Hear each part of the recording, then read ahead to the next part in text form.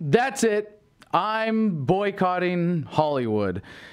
And I don't mean the sign on the hill or the city in Southern California. No, I mean the elite movie industry, the establishment media of Hollywood. That's right. They are just farther from reality now than Charles Manson. It's fucking disgusting.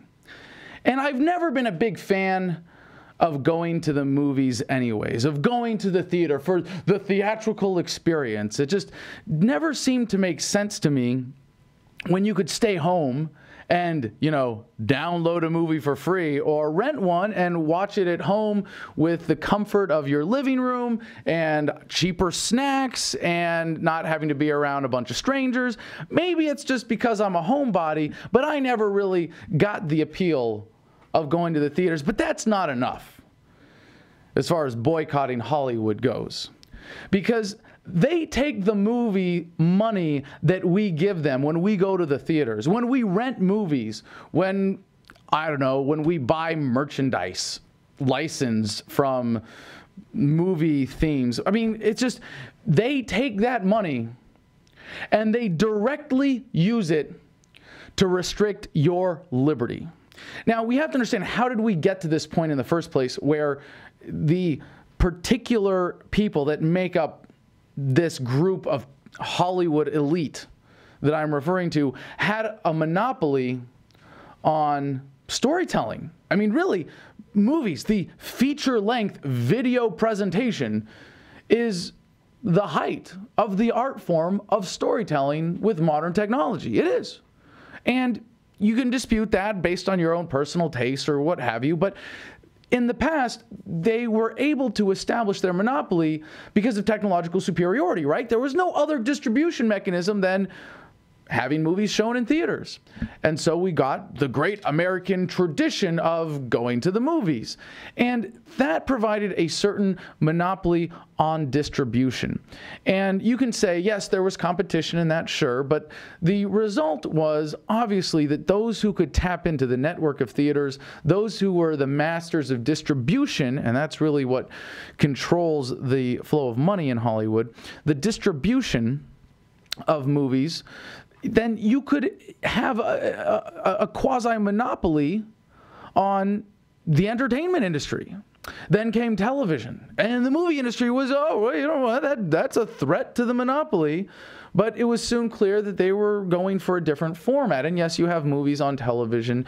And while television has carved out a place for itself in the entertainment industry as a whole, and some would say taken a huge chunk out of the hide of the movie industry over the decades, clearly movies still have their place. They still have their niche, and the theaters still have their function. And there are still people that have to go see it right away, got to go see it as soon as it's out, got to get that theater experience, got to pay $10 for a handful of popcorn and a soda that's going to kill you with all the poisonous chemicals in it anyways. And then came the internet. And now, whereas in the past with television, you could really control the distribution. When you had television, you still had that technological-based monopoly on the distribution. And you could therefore enforce intellectual property laws very easily. Now, we know intellectual property is a scam. The internet is killing the scam that is intellectual property, and we see now that the real threat to the movie industry, although not enough of a threat, is downloading movies on the internet. But even that's just scratching the surface of the threat that the internet represents for movies and for Hollywood. But let's step back for a second. If I'm going to make the assertion that Hollywood is a direct threat to your liberty, let's get into some of the specifics of that, because there's a deal with the Pentagon. And you might think, well, of course there's a deal with the Pentagon. They have deal. No. The impacts of this are quite significant, because the Pentagon has a deal with movie makers. It says, if you would like to consult with us, you're welcome to ask for tips on realism, historical accuracy, as if the government knows anything about that.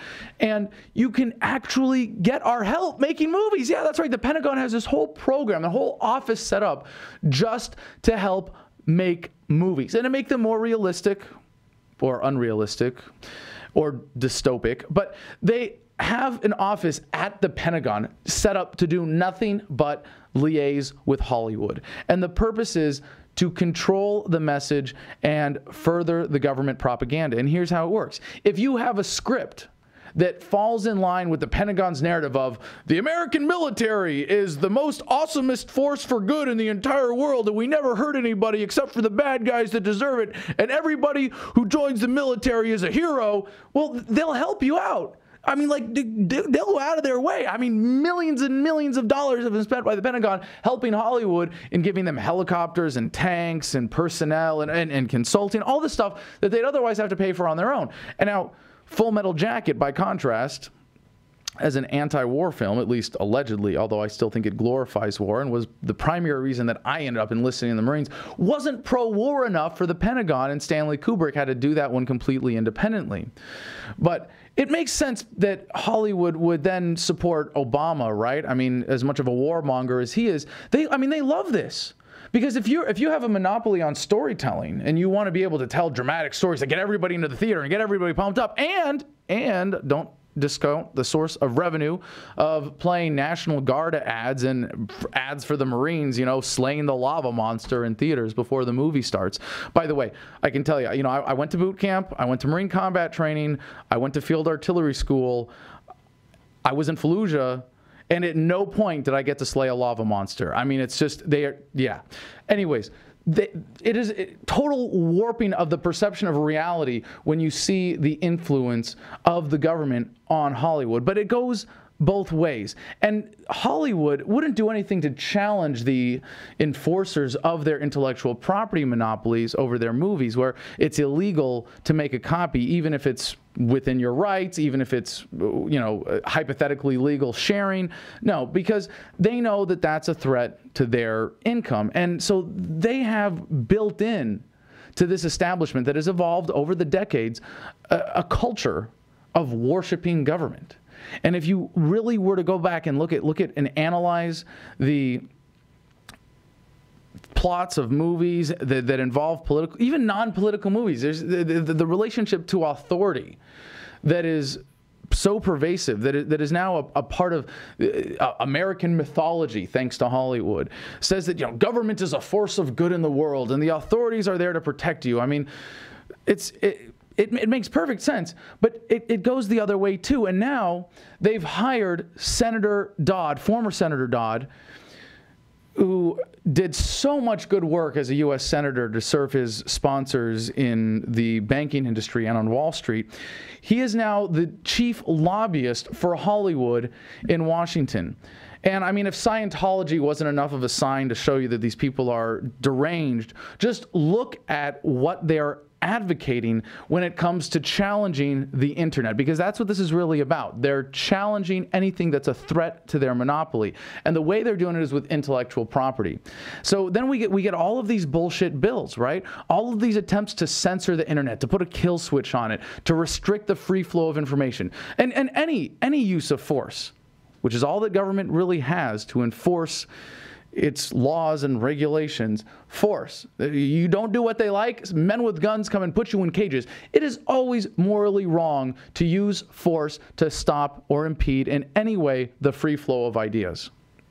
So from this, we get the top 5 reasons why you should join me in boycotting Hollywood. 1, SOPA. 2, ACTA. 3, PIPA. 4, CISPA. And 5, Mel Gibson. So for all of those reasons, I mean, just now, I have to say, it wasn't the Twilight trilogy that pushed me over the top. I didn't go see it anyways, but just poking around the internet, even looking for news, you can't avoid this crap. It's fucking everywhere. And I mean, now, what was it? Somebody broke up with somebody and somebody cheated on somebody, and next thing you know, everybody's in fucking tears about it? How pathetic is this shit? But what's worse now, The Dark Knight Rises. Yeah, the shooting in Colorado. We had to hear from these preachy motherfuckers. We are so sorry that this place of innocence and hope and dreams and movie magic was interrupted by this scene of carnage. Really? Are you fucking kidding me? Really? Do you know how warped the priorities are here? If you have a movie that's got murderous rampages, killing, slaughtering, eating brains, people getting shot, slaughtered. I mean, use your imagination. Hollywood certainly does use it to inspire the worst gore that we experience in real life. You don't think the guys in Iraq who tortured civilians, myself included, you don't think the prison guards at Abu Ghraib, you don't think the people in Afghanistan of the murder team, the kill teams, the killing for fun, collecting human trophies, you think they didn't think that because of movies, perhaps, because of the mythology that they contribute to, they were all just going to be heroes? And the Joker himself, yeah, James Holmes, yeah, do you really want to get preachy about us not being a moral, upright enough society when Hollywood, you're the ones coming up with all of this shit? I mean, you couldn't paint a better world for us on the screen? No, it's always some sick, twisted appeal to humans' worst, basest desires to see sensationalist violence. And yet, if there's a boob on the screen, gotta have it rated R. Can't let the kids see that. Can't let them see... I don't want to even say where they came from, because that would be sex, right? No. Oh, well, we can't show fucking. No fucking. No, that would be, whew, you're going to warp some poor little minds. But a boob, you know, the thing that nourishes, yeah, rated R. Keep it away from the kids.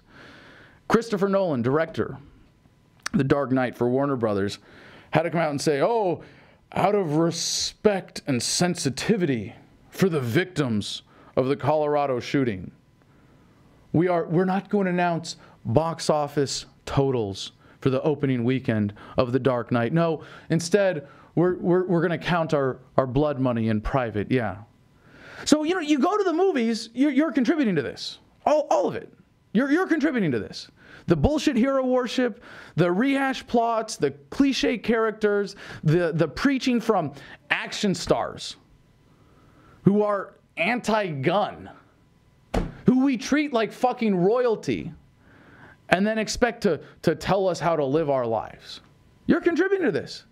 And you know, I'm not much of a moviegoer. I mean, really, I don't buy into the bullshit. I'm not the kind of guy, as your typical American, who's gonna go see the latest action flick because everybody's seen it and you got it. You know, I almost saw The Avengers. I haven't seen The Avengers yet. I almost did. I almost went and saw The Avengers because it was everybody. You gotta go. Oh, you know, you haven't seen The Avengers. I mean, and then I didn't go. And surprise, surprise, my life was not an empty shell from thenceforth. No, I've been doing just fine. But you know what? Occasionally, I got to admit, I'll go to the theaters. I'll get sucked in. I'll want to take a date or something, or I'll meet a girl that just got to see the latest flick. And you know, I was actually suckered into seeing In Time, the Justin Timberlake movie, thinking, oh, well, this is going to be interesting. This is going to be a great philosophical examination of important issues. It's going to be a great stimulating plot. It's going to look at the concept of time as money. Oh, my God. And then I was just disappointed to find out it was absolute, total liberal statist drivel designed to make us feel like we need government to fight inequality. I mean, how many times have you done that? Have you gone to a movie and been like, oh, this would be fun, yeah, and you come up going, wait a second, did I just get brainwashed? Did I do more Hollywood propaganda? I guess. And you might say, but Adam, you're gonna miss all the good movies. I mean, Atlas Shrugged Part 2 is coming out. You know what? Great. I'll wait till I can rip it for free. Yeah. Even though I support it being made, I support the message. I can't support the industry. I can't support the network. I can't support this concept that going to a theater in this age of technology even is something that humans shouldn't get over. Aside from the fact that if you stay home, you're much less likely to get shot, what you can do with technology today should have rendered Hollywood obsolete a long time ago, but no, thanks to the continued hero worship of bullshit celebrity crap, thanks to this monopoly with intellectual property enforced by government, we see the effect of the concentration of so many entertainment resources around this movie model. And yeah, some great movies will be made that way, sure. But you know what? I would rather miss Atlas Shrugged Part 2. Yeah, I read the book anyways. I mean, come on. The book's always better. Yeah, you know that. You know that's true, right? I mean, the book's always better. It's like a law of nature, okay? The book's always better.